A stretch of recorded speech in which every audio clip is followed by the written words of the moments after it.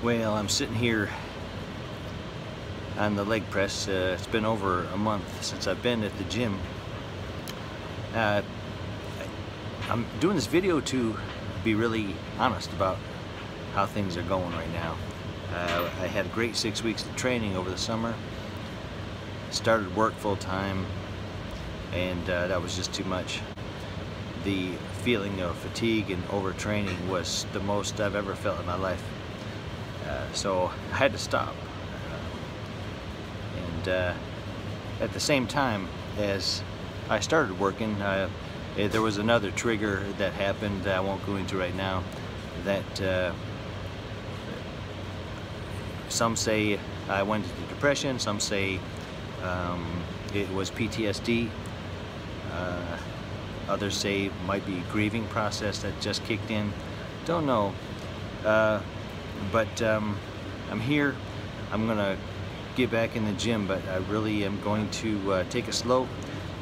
I'm going to just today kind of see where I'm at. I know I'm not completely detrained after only being out for a month, but definitely have lost some ground. That doesn't matter at this point. Right now I just need to do something with the knee, especially with the, well, everything else, but my knee is starting to buckle more. And I don't mean just forward to backward. It has a tendency to want to buckle sideways, which is kind of a scary thing.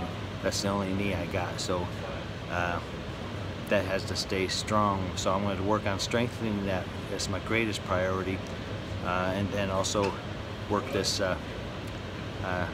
calf muscle on my, well, both calf muscles. I'm really contemplating an amputation because my right leg didn't heal right, and as you saw from previous videos, I'm doing leg presses with one leg for my left leg, and this right leg can't do any of that stuff. It's not functional. I'm not sure what would be better for my frame, to have it prosthetic or to keep this fused leg here that can't really bend. So we'll see what happens.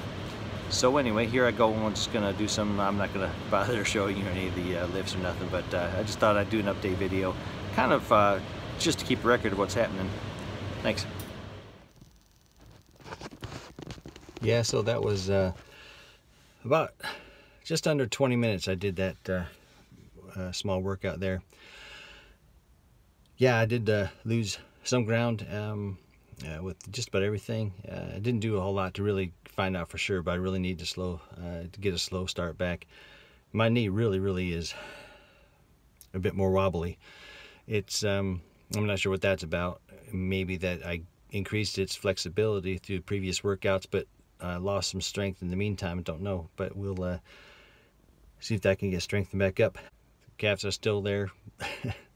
We'll see what happens in the future. Let's take it slow this time. I said before, it's not just the physical. The real battle's in here. Wow, isn't that true? The battle is in here. You got to have heart, and that's where we focus on the most and press on.